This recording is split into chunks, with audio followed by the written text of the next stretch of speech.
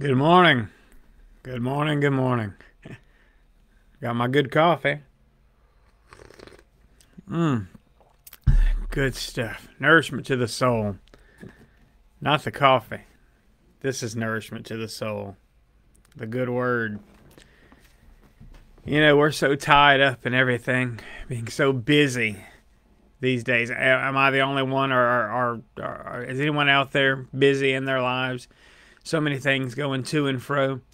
You know, we had Easter Sunday, and some of the words of Jesus that he's been speaking into my heart over and over and over again as we're coming out of that period of Holy Week, of the crucifixion, the resurrection, and then we get back into like we say, the real world on Monday. But Jesus told us something in John 14:27. He said, "Peace I leave with you. My peace I give to you. Not as the world gives, I give to you. Let not your heart be troubled." Peace. I prayed with a friend in the hospital a few weeks ago. He's still in the hospital, and I left him with that word, peace. You know, he was always a busy man, but he was forced to slow down. Found himself in a hospital bed. Don't make it have to get to that point. Find a way to kind of slow down. Not to be so enraptured by the things of the world. There's so many distractions out there.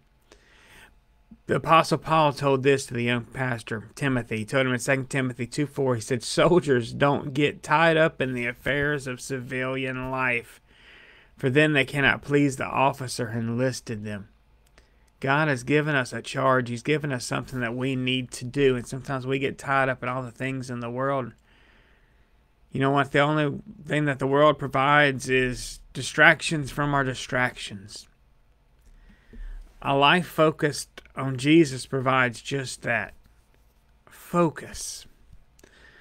Focus is the opposite of distraction. It gives us clarity.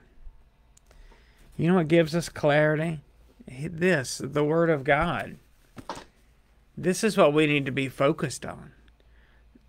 Turn off the news. You know, you can. You don't have to watch it all day, every day. You can turn off Facebook, turn off social media. You don't have to be wrapped up in all the turmoil of those around you, or maybe even in your own family. Focus on this. Look, I want this to be your prayer for today. I want you to find Psalms 119:18. It's the verse, but it's going to be our prayer today too. It says, "Open my eyes to see the wonderful truths in your instructions." These are God's instructions. Pray that He shows you a life of clarity. Pray that He shows you a life of peace.